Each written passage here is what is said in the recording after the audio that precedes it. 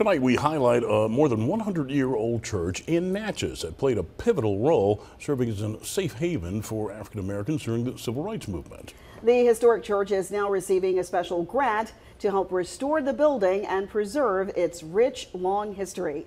Our Quentin Smith continues our Black History Month series tonight and tells you all about it.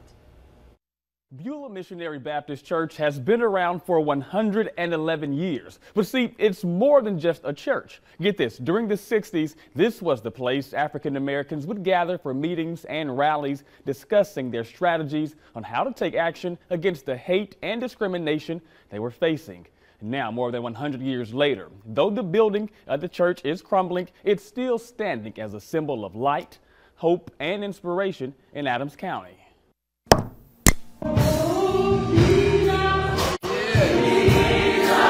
This is the historic Beulah Missionary Baptist Church. Church leaders joining together for praise and worship. Lift up the name of Jesus. But to understand the true history behind the Natchez Church, you have to go back, way back to the late 1800s. In 1896, the church was established. In 1901, the church was built. 1911, I think around March, the church was destroyed by fire.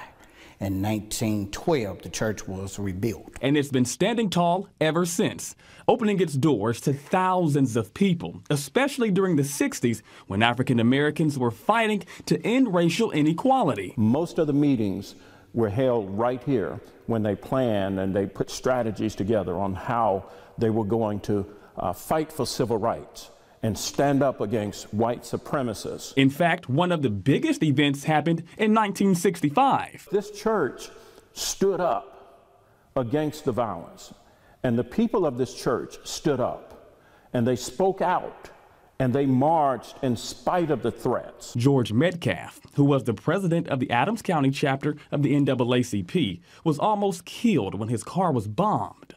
People were outraged and wanted to take to the streets to protest. However, law enforcement told them they could not march or set up at the church because there was a curfew, but they still gathered anyway. As a result, hundreds were arrested and sent to Parchman Prison. When the people look back and see those people, they see courage. They see courage in the midst of fire. They see strength. They see grace, they see determination and persistence. They see that, hey, these were our people who stood up.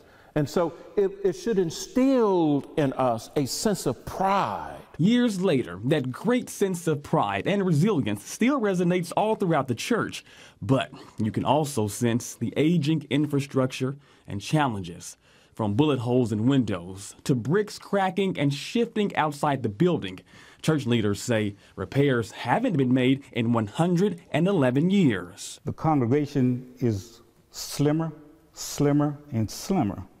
And so when you have that few people in your congregation, you don't necessarily have the funds to do everything that you need to do. But that will soon change. Beulah was selected to receive a grant from the Preserving Black Churches Grant Fund from the National Trust for Historic Preservation.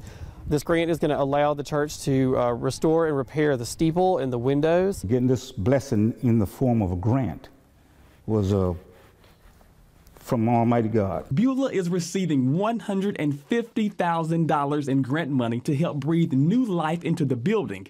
But it's not just the upgrades and repairs that church leaders are excited about. It's knowing the rich heritage and history of Beulah Baptist will continue to live on for future generations. The main thing, I think, when they see this church, they see a sign of hope, that no matter what happens in our personal lives, in our community, in our country, and it doesn't matter who is president, we can and we will survive. Prayer. That's what keeps us going, our faith, our belief in God, and that we activate it. Churches sometimes have smaller congregations and have trouble getting funding to repair their buildings. So to have a funding source like this is really important to save historic important structures like this one. Now, Beulah Baptist was one of more than 24 churches from all across the country to receive this grant. The church will receive part of the money coming up in a few weeks. Repairs will start being made in a few months. Quentin Smith, 3 on your side.